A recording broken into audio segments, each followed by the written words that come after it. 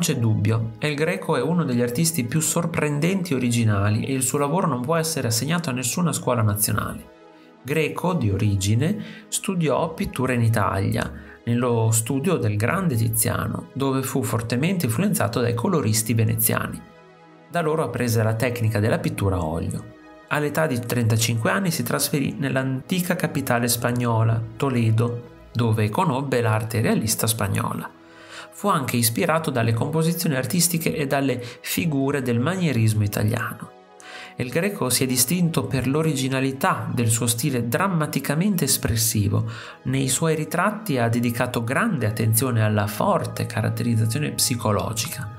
In questo dipinto dell'Ermitage ci presenta due diversi tipi di persone. Il Greco dipinse varie coppie di santi a partire dal 1590. A sinistra c'è l'Apostolo Pietro che per 3 volte ha negato di conoscere Cristo dopo il suo arresto.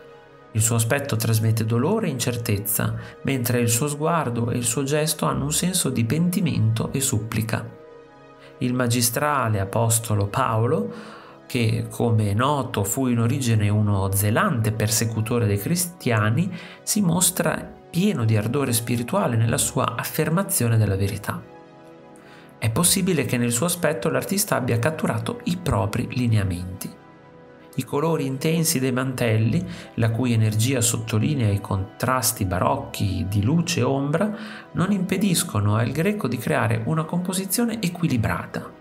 La delicata pittura delle mani e dei volti pongono l'attenzione sull'umanità di Pietro e Paolo, mentre le fogge degli abiti, eseguite liberamente, danno il senso della grandezza del ministero degli apostoli.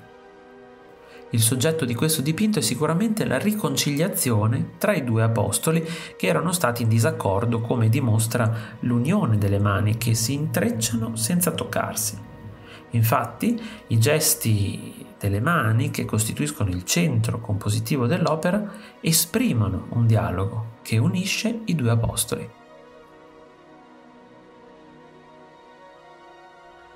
Se ti è piaciuto il video, iscriviti al canale, lascia like e condividilo con i tuoi amici. Ti invito anche a visitare il mio negozio. Un saluto e al prossimo video di Artesplorando.